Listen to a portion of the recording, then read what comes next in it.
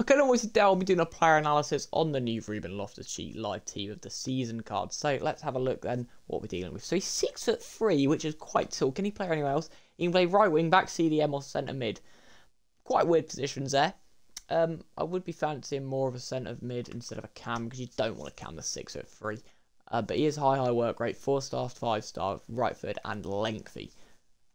Yeah, so he can play CDM, centre mid, right wing back, as we said. He's got great links with Milan, Syria and England.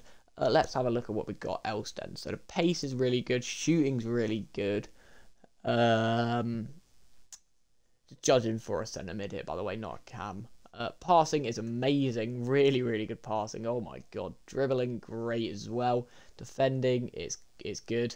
And then physicality is amazing as well. So, next 4 games for AC Milan is Inter and Juventus, where you just don't know what's going to happen. They're probably going to lose to Inter. They're probably going to either lose or draw to Juventus.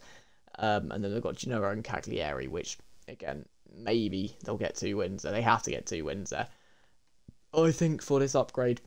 So yeah, I think you'll get 1 upgrade personally. 3 playstyle pluses. We've got Incisive Pass plus, Intercept plus, Bruiser. We've got Anticipate, Sick Attacker, Whip Pass, Long Ball Pass, Pinged Pass, Travella, and Press Proven. So, mental card, would be going with a pace and defending chem style here, personally. And it's 280k, which I don't think is too much for this card. But I think you have to be able to use it.